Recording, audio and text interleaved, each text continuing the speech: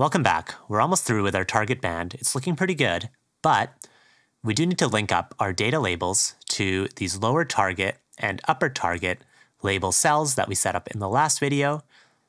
This is pretty simple. We just have to double-click into the data label after it's already selected.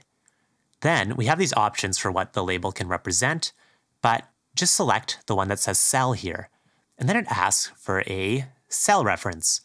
We can just reference the data label that's set up. So for the upper bound, let's select this cell for $13.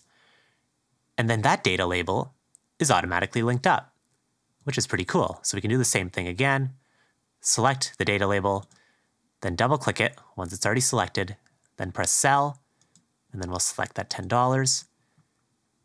And there we go.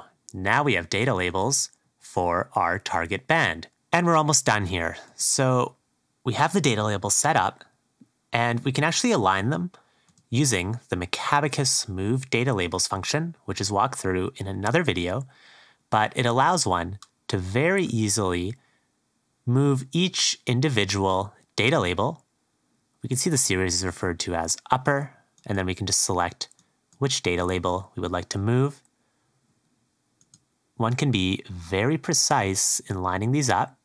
It sure beats clicking and dragging using the native Excel functionality. There is a little bit of eyeballing still required, given just the manual nature of how we set up these labels. That is looking really good.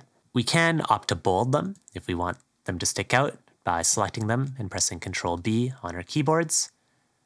And we could also take the grid lines out of this chart if we feel it's looking a little bit busy, and there we go. We've now set up a fully dynamic target band with data labels using Macabacus. We hope you found this one as useful as we do here at CFI. Thanks a lot.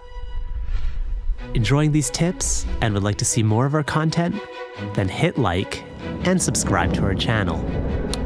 Thanks for all your support, and we'll see you over in the next video.